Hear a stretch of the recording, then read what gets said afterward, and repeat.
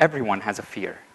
One of my biggest fears is being consciously aware, but locked in my body with no means of communicating with the outside world. Some of you may think this is far-fetched, but in reality, about 40% of vegetative state patients who are aware are misdiagnosed as being unconscious. And the main reason for that is because they lack the physical ability to follow commands. In other words, when these patients are asked to raise their arm or track a finger movement, and they're unable to do so, they're more likely to be diagnosed as being unconscious. There is therefore a need for a different technique to assess consciousness in these patients. And if we're able to identify that they're conscious, can we perhaps communicate with them? In 2012, Scott Routley, who was thought to be in a vegetative state for 12 years following a car accident, answered the question, "Are you in pain?" And he did so not by physically responding, but instead by imagining playing tennis. You see, when healthy people imagine playing tennis, you imagine yourself in a tennis court moving your arm around. And part of our brain responsible for planning motion, called the supplementary motor area, is activated. In Scott's case, since he was unable to physically respond, researchers asked him to imagine playing tennis if he wanted to answer no to the question.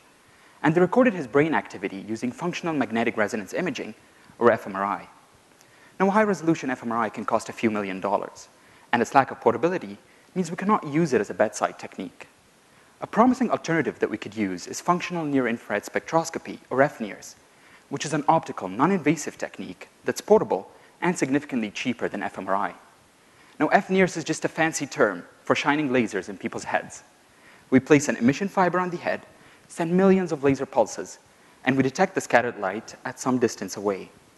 If the light that we're sending interrogates part of the brain that's being activated, more light will be absorbed in that region, and as a result, we'll be detecting less light.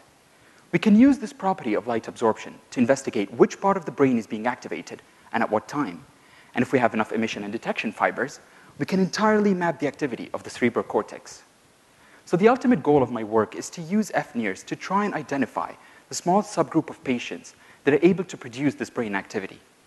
And if we're able to do so, we can then provide a portable technique that can be used to communicate with these patients who would otherwise have no way of communicating with the outside world. And I would like to end with 3 words that perfectly summarize my research. Imagine, detect, communicate. Thank you very much.